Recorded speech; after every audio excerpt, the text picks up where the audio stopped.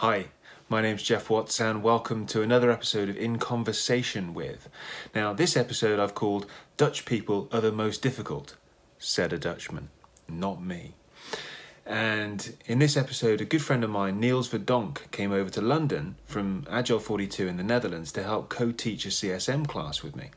Now, at the end of day one, we sat down for a completely unscripted conversation and we started talking about the differences between UK classes and classes in other countries, which led to us talking about the differences in culture within countries and across companies within countries, and ultimately how different cultures align differently to the Agile values and principles. After that, the conversation morphed into how you might be able to apply Scrum in non-software environments, such as jet engine design and build, and creation of bed linen. Anyway, I hope you enjoy In Conversation with Niels Verdonk. The Dutch are the most difficult, said a Dutchman, not me. How you doing, mate? Very good, Jeff. Good. Thanks for doing this. Yeah, so I'm going to squeak a little bit. Okay. Yeah, we need a bit. That's the chair. That's not our joints. Although it feels a bit. We've finished the day's training. Yeah, rusty. So Niels came over to help me out and cover me and supervise me, and we're both fans of pair training as well. So when we get the opportunity, we try to. And so we've just finished day one of the CSM in London. How do you feel it went? Yeah, it's pretty good. It's nice to see a different type of training format from another trainer, and it's always good to have some inspiration. And would you say this audience was any different to a typical Dutch audience? So in this class, typically we had a good representation of both the ends of the spectrum, right? So quite some really experienced guys, like 4, 5, 6 years, and also some people that has like what Scrum is an acronym, I don't know. So my roommate didn't have that. Yeah. So we didn't have a lot of people in the middle. Right? Yeah. So I'm always a bit concerned when I have people that have like 4 or 5 years of experience with Scrum, because they might be bored easily with the basic stuff, but we still have to cover the basics. We have to make sure that everybody is on the same level when it comes to the basics of Scrum. So the experienced guys behaved. So they did, and you can bring them in, right? So they've got a lot of experience to share as well. So just because we have experience doesn't mean that it's the only experience. And that's part of it. So we've got people who've been doing this for a long time, sit with people who haven't, and they can. When we give them some questions to answer, often a lot of these questions don't have a right answer, so they can explore different perspectives and things themselves. They almost become auxiliary trainers for us, if you like, the experienced people.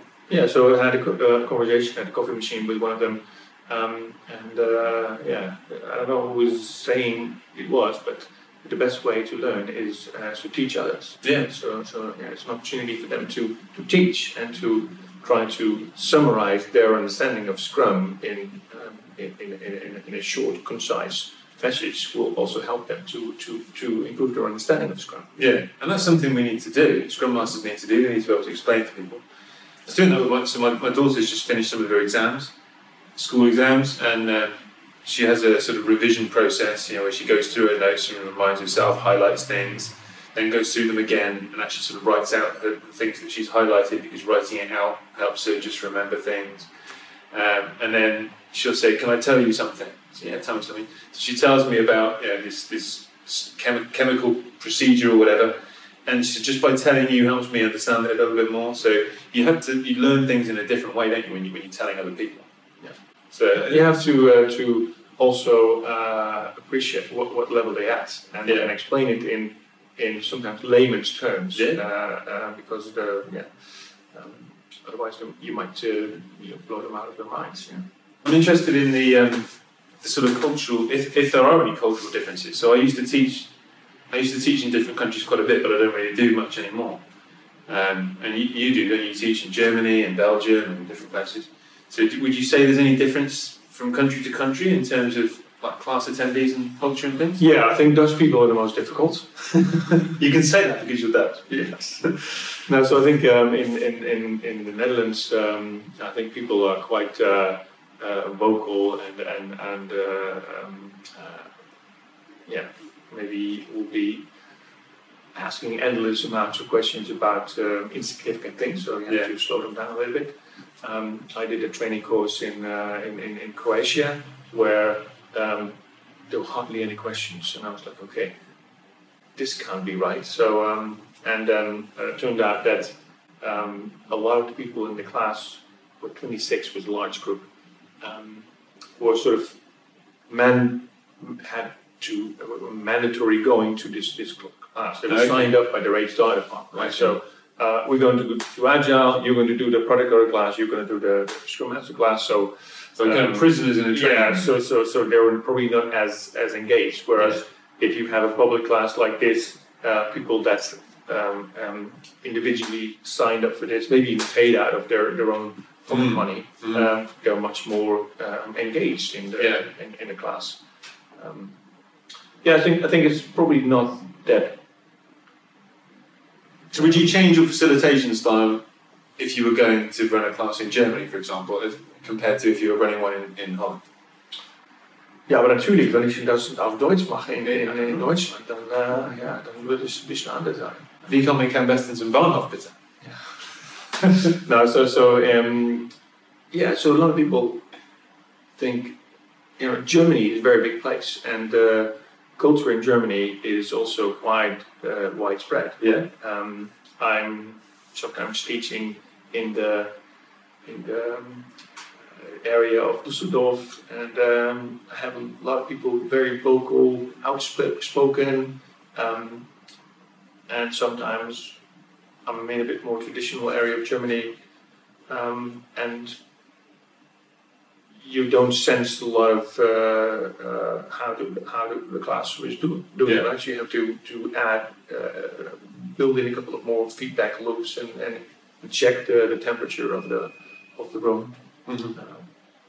Okay, because that's something. I mean, we've got a question today which we get quite often with how do you deal with sort of geographically distributed teams where you've got a mix of cultures there, and adapting your facilitation style to encourage participation from different people and different cultures. That's quite a challenge for people, right? Yeah, so I believe that the Eastern European cultures are quite compatible with Scrum, because they don't hold back, they are outspoken, and they don't have a problem with stepping on somebody else's toes, and this is I think good of getting the message across and making things transparent. I've also had some experience with some teams in India or Mexico, China, where people are a bit more used to the boss is always right, and you don't go against the opinion of the boss, or they're even in the room, right? So I once had a team where I was coaching the Scrum Master, and I was attending a couple of Scrum meetings, and I had a conversation later. So we didn't hear this person or that person at all. And the next time I was trying to draw them out, I really asked them a question on the person and asked them to contribute, but they still were very reluctant to speak up. Okay. And sometimes when I asked them a question, somebody else just started to answer. And then later I figured out, well, that person is the other person's boss. Yeah. So he's not going to, or she's not going to say anything in the presence of their boss. And when you ask the question to the subordinate, well, that's a good term, but the boss will answer on their behalf. And that's probably very cultural. Yeah. South Africa also has I believe you call it a paternalistic culture, so more respect for the seniority in organizations. Okay. Is that because that's going to hinder an organization's ability to be agile, right? Yeah. So it's going to be harder to create that. I think what we would call it these days psychological safety. Yeah. In an environment where people are, can speak freely without being afraid of stepping on somebody's toes or rubbing somebody the wrong way. Yeah. I'm a firm believer that all of these behaviours that we see are positive in intent. So that manager who's answering on behalf of their employee, they're doing that for a good reason, perhaps to protect them, perhaps to, I don't know, but that is, how do we then help them understand that actually there's another way of doing it that's more helpful? How do we do that? Yeah, well, first of all, I think assuming positive intent, I think is probably a very good standpoint to start off from as a coach, right? No judging, and it starts with making them aware of in what way that limits them their ability to be in an agile team, and it's probably going to be more difficult if it's very strong value in their culture, either organizational culture or how do you call that? The culture of a country. Yeah.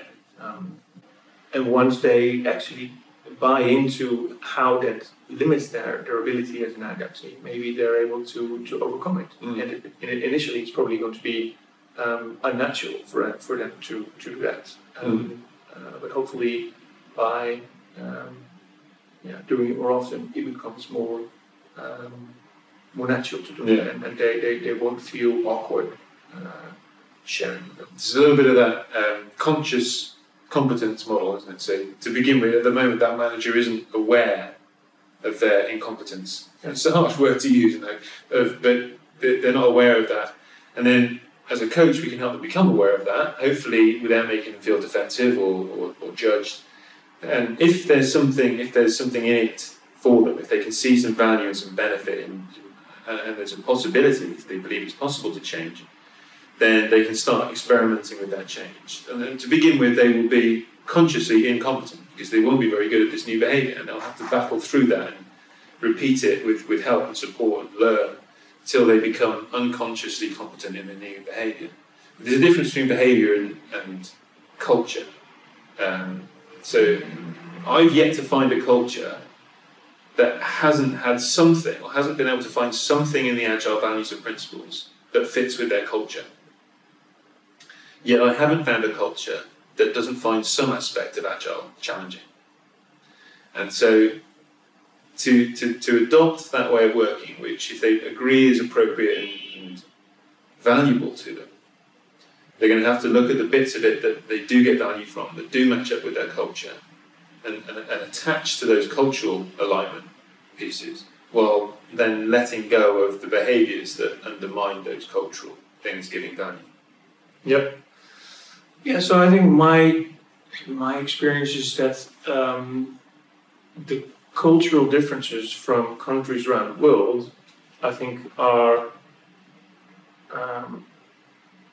probably closer to each other than the cultural differences from some companies within a certain country. Interesting.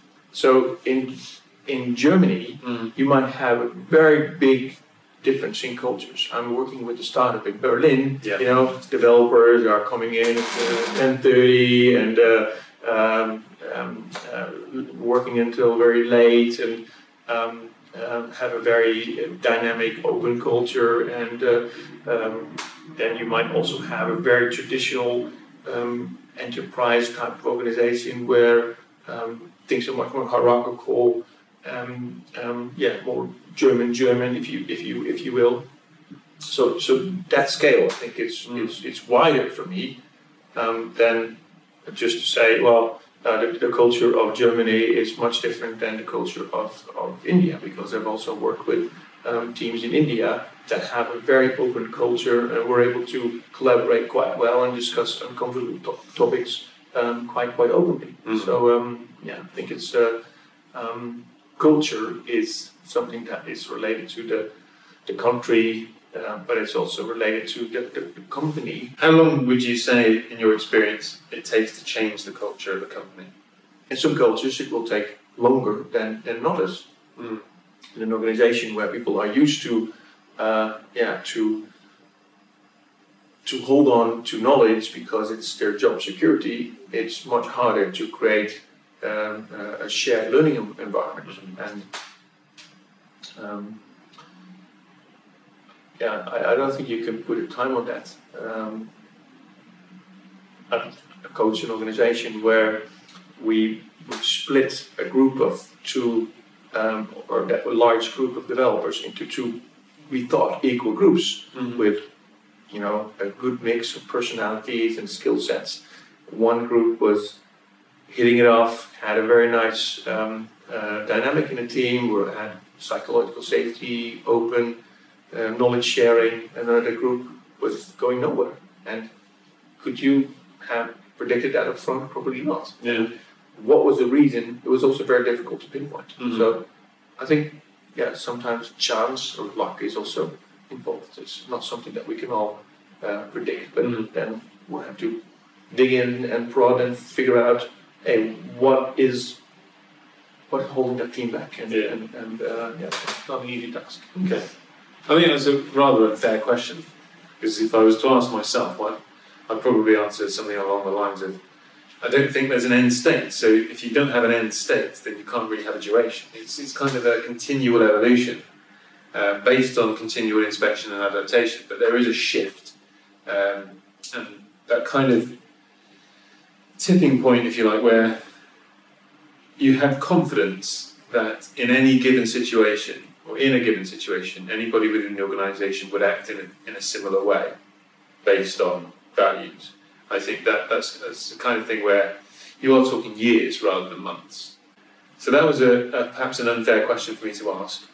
We started the course today with, do you have any questions that you want us to cover? Do you do that regularly? You do that kind of thing? Yeah, so usually people sign up and maybe their manager is paying for the course, and then sort of expecting, well, you better come back with an answer to this and this and this. Okay. So they sometimes come with a preloaded set of questions. So I think it's important to collect them. So I typically do that also, to collect a question list. Do you get the same ones every time? Yeah. We didn't have one about estimation on it, which is normally so. The interest in the retrospective is obviously something that comes up often.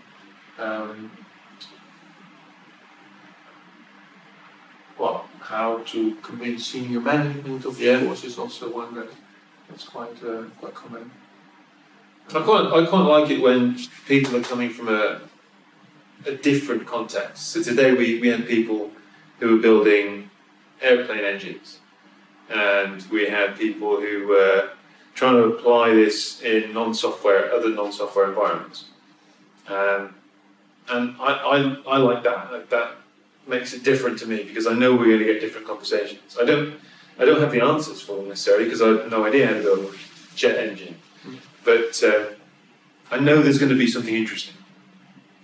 Whereas if everybody turns up with the same questions, distributed teams, keeping things interesting in retrospectives, convincing senior management, these kinds of, what happens, what about a project manager in Scrum, these kinds of things that happen every time. And every now and again you get, so can you apply Scrum to building a jet engine? Okay, cool.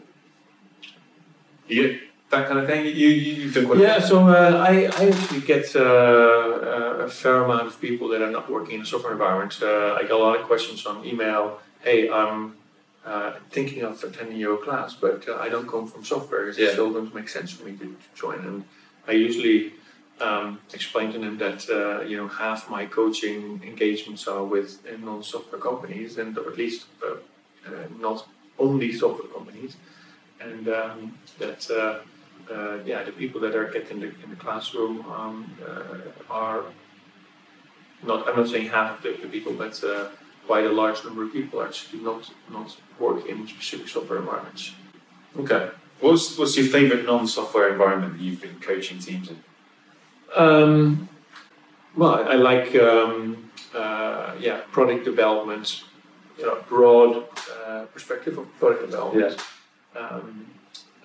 There's in many cases some software involved, but But I'm also doing Scrum coaching for products that have 0 lines of code in them, like bed linen, light switches, insurance projects, marketing teams. So it's a lot more fun. It's a little bit more challenging. So how can you make bed linen more agile? Well, by focusing on the value you deliver for the customer. Yeah. And I think you can do anything with Agile as long as you figure out how can we deliver value to the customer iteratively and incrementally, and validate what we deliver to the customer. So in the example of the light switches,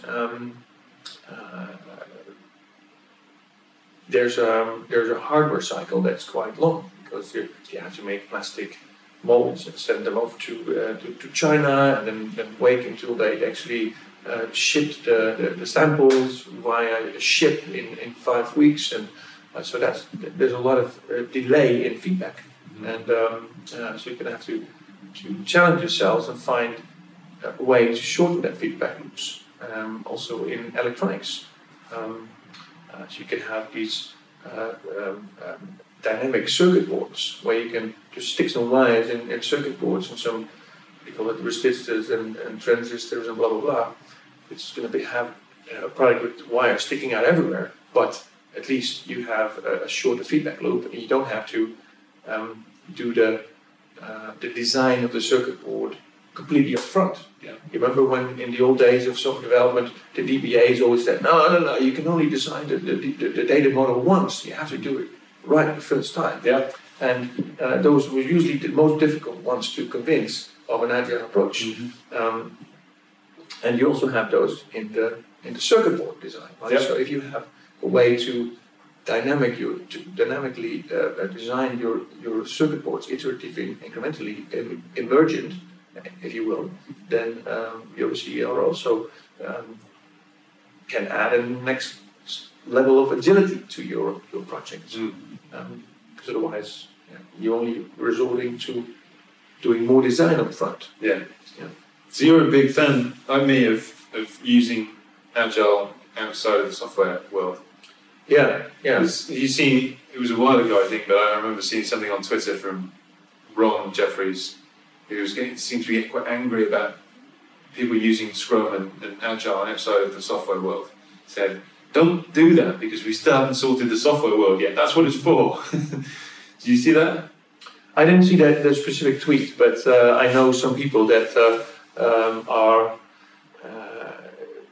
mad about the term agile being abused in all kinds of different things. And it sometimes annoys me a little bit as well that you see an article for a former project manager that was exposed to agile in the last 3 months and post something on LinkedIn, his perspective on agile, and it just agile is Spotify, or agile is safe, or right. So they missed the entire history of the Agile Manifesto and how it evolved. And I guess guys like Ron Jeffries and Jen Hendrickson and all those guys are the old generation that was actually at the birthplace of Agile.